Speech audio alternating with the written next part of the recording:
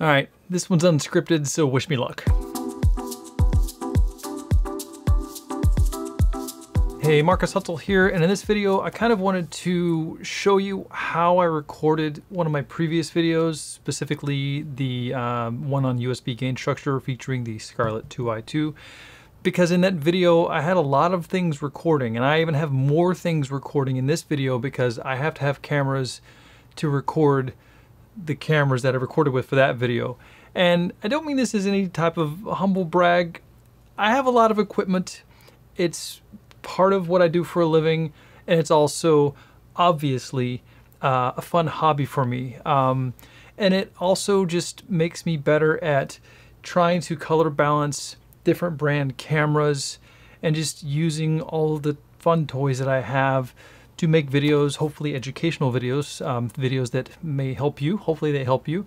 That's my goal here with my channel, is to have fun and hopefully teach you something that can help you better your own videos and your own audio, video, and lighting production needs. And again, keep in mind, I didn't buy all this at the same time. I've been accumulating this stuff for many years. I've had this camera for probably 10 years plus, and a lot of the other stuff probably gathering for the past 5 or 6 years. So I didn't go out and buy all this at once.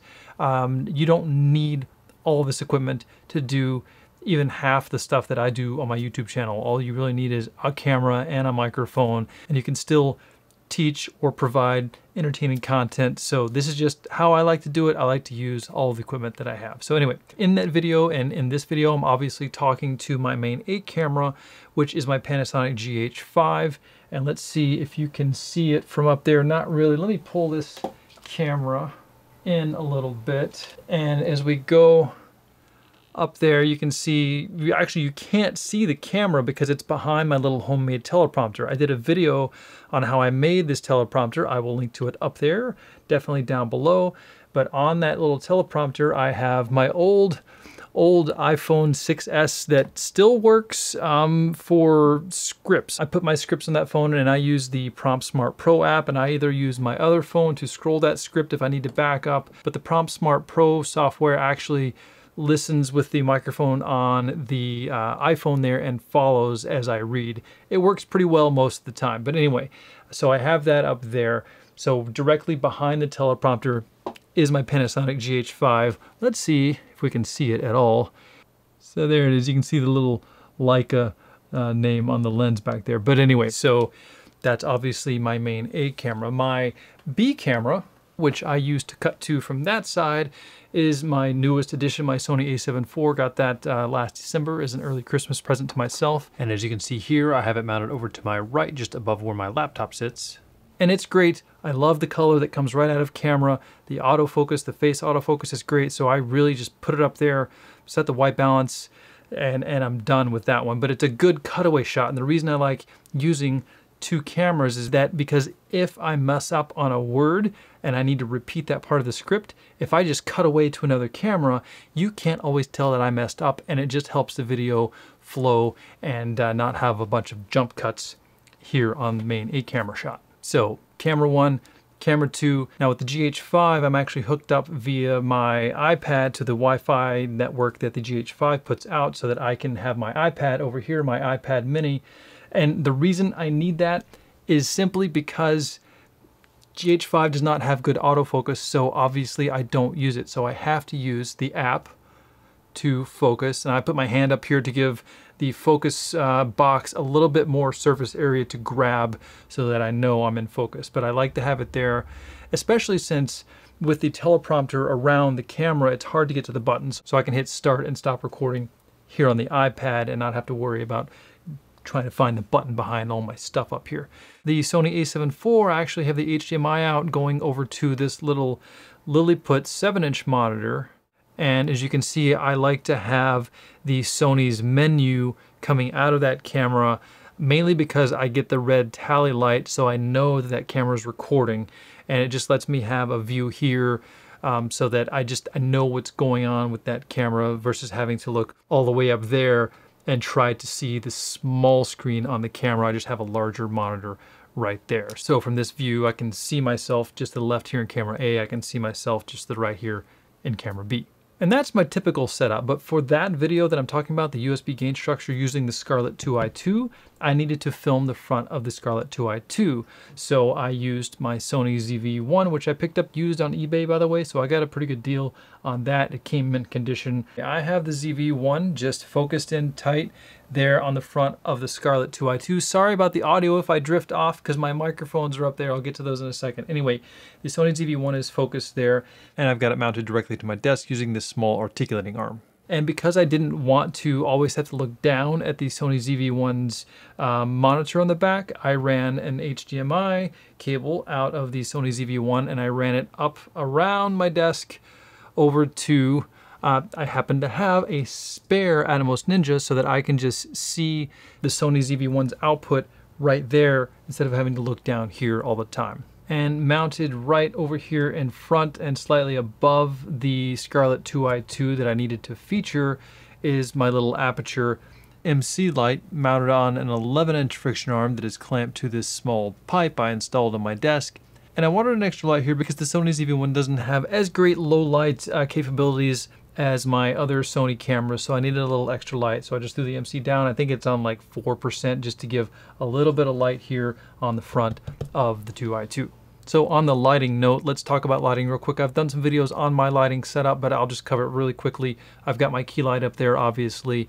And of course I have some colored lighting and tube lights and Edison lights behind me here in my office to provide some color and some texture. And I've got the little aperture MC lighting up the front of the 2i2, but I needed more light on the desk because otherwise it was too dark for the ZV-1 to capture this. So I'll turn the light off that's lighting up my desk real quick so you can see from the side shot kind of how dim it is.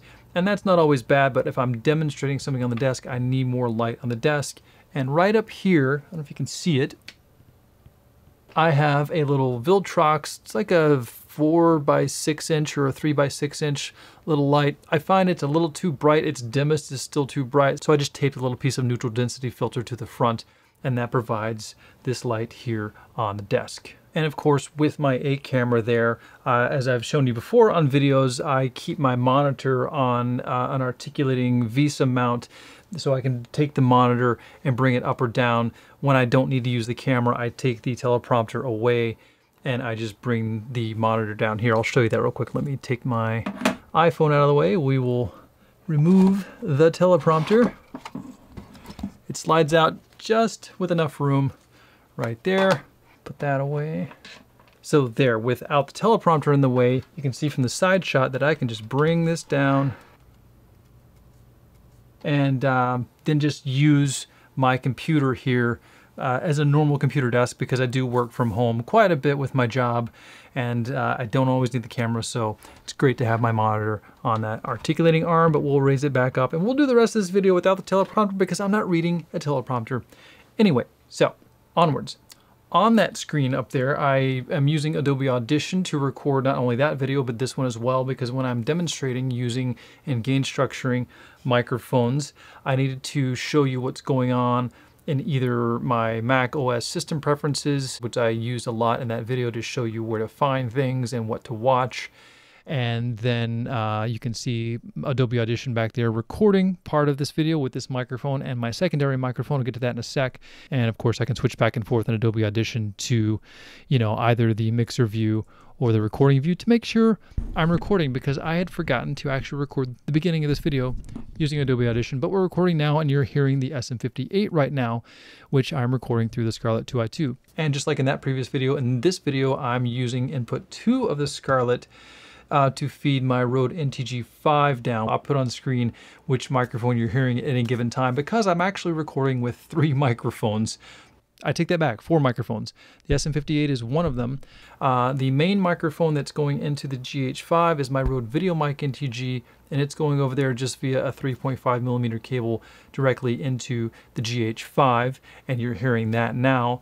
That can be a little noisy sometimes because it is using the preamp on the GH5, which is why I'm also recording with the Rode NTG5, because it paired with the Focusrite Scarlett 2i2 is a very quiet signal chain. If you're hearing any noise right now, it's actually because you're hearing a little fan running down there because it's hot in here and you might actually hear the air conditioner. So microphone 1 is going into the GH5. Microphone, let's call it SM58. Microphone 2 is going directly into Adobe Audition. Microphone 3 is going into Adobe Audition. And then my fourth microphone is actually my completely backup microphone in case any of these other mics fail. I've got a little Audio-Technica AT2021 little pencil condenser, a small diaphragm condenser mic, and it is running over here into my Zoom F8N. And I did that because I had the mic, I had the recorder, and it was a way in case any of these other things fail that I always have audio and I can just pop that mic on into the edit if I needed to. And then I have a single microphone articulating boom arm coming up and over my computer monitor, and then I have all three of those microphones mounted at the end of that single arm. So lots of audio recording. Now, as I'm recording the screen, I'm actually doing that with free software. I'm doing that with OBS. I find it's good enough for what I need. If we look here, let me record the screen. We're gonna get some video delay going on, but you can see here, I've actually got my profile set up. This is a 1440p monitor. This is a BenQ monitor. I'll link to it down below. It's been pretty good. Got it from B&H Photo, but I'm recording my screen at 24 frames per second at 2560 by 1440. And the way I'm syncing all this up is obviously with audio. Maybe it's not obvious, but I'm syncing all this up with audio. So I needed to make sure that my screen recording was also recording audio. And as you can see here, I'm just using the internal mic on the MacBook Pro to capture my voice because that allows me to sync it in post. I'm not actually using that mic in the edit, although I'll let you hear it a little bit here just to see that it's not really a great mic at this distance, but it is great for being able to record onto my screen record so I can sync that up in post.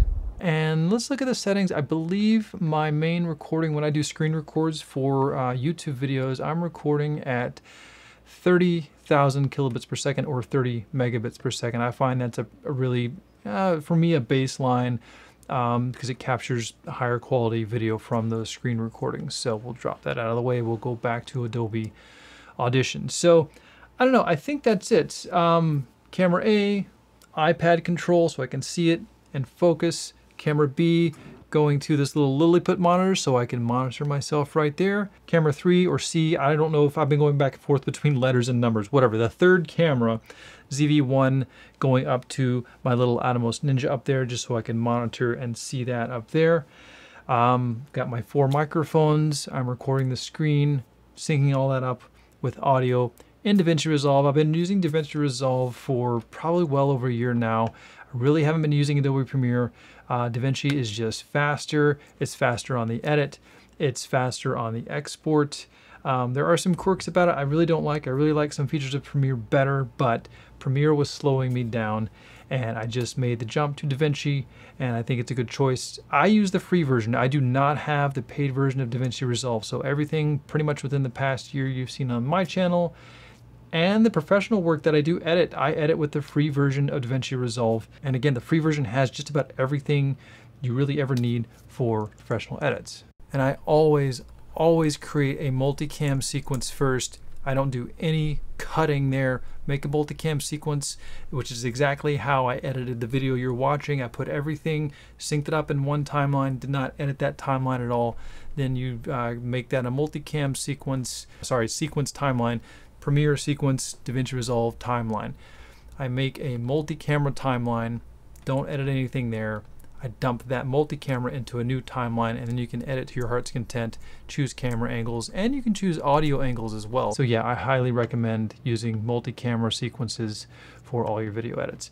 Anyway, hey, I think that camera drifted during this shoot. Oh well, it's unscripted. What do? I got things to do.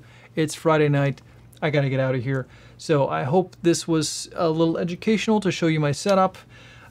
Please let me know if you have any questions. I think I've answered everything that I possibly can about how I recorded that video. So take it for what it's worth, and I'll see you in the next one. Later. Oh yeah, almost forgot. Color matching. I have an X-Rite color checker, which we'll just use this portion of the video to white balance. This one's a bit harder because it's so far away, and if I turn too far, then the white card is out of my main light. So just have to do the best I can, try to angle it, and then match the rest up by eye. And we'll get this one over here. doing my best to keep, again, the white card in the main light that's hitting me. I recorded some of this with a GoPro. I'm just gonna leave that one alone and try to color match it as best I can with my eye. But anytime I'm getting my main cameras, I really try to remember, because I do forget sometimes, to get at least that white part of this X-Rite color checker.